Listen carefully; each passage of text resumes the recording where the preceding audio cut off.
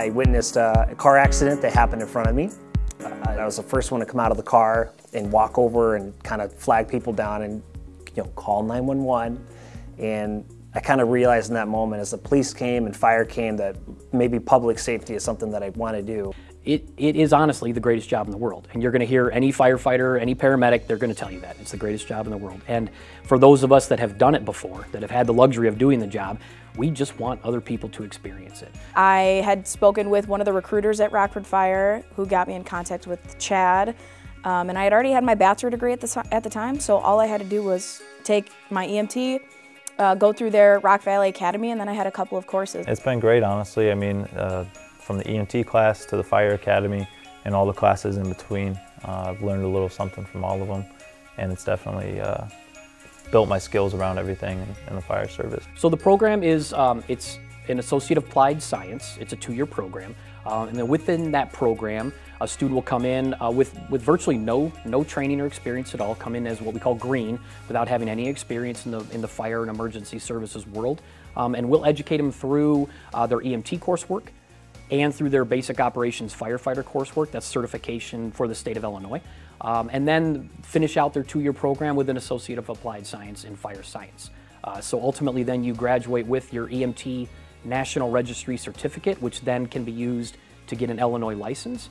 You come out with your Basic Operations Firefighter certification, which means you are certified as a firefighter in the state of Illinois, and with your 2-year degree. The folks that go through the program have a leg up just understanding what goes into this business, if you want to call it business, based upon their experiences in the classes. Obviously there's pathways if you have 0 experience to get into fire departments, but overall if you have a little bit of background, your entry into a full-time career spot is going to be better and easier on the individual. When we're going up to a house fire, I know now that if there are 2 windows above each other, we're looking at a balloon frame house, so that makes a difference in where we place the ladder, where we kind of our operation goes, where we're looking at to go, and it all came from learning the information that is planned for you here. You're with the same small core group of people as you go out and go through these classes, and so you build friendships and you do get exposed to that camaraderie.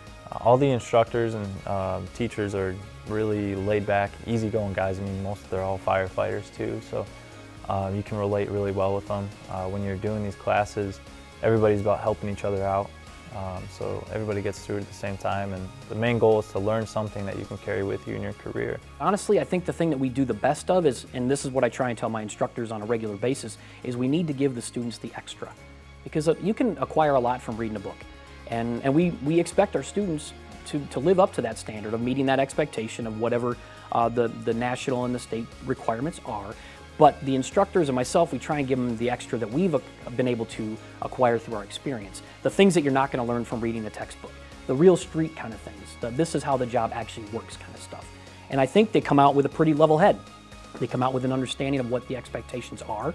So when they walk their first step into the firehouse, they know how to conduct themselves, they know what's expected of them, and oftentimes, most times, we feel that they're ready to go.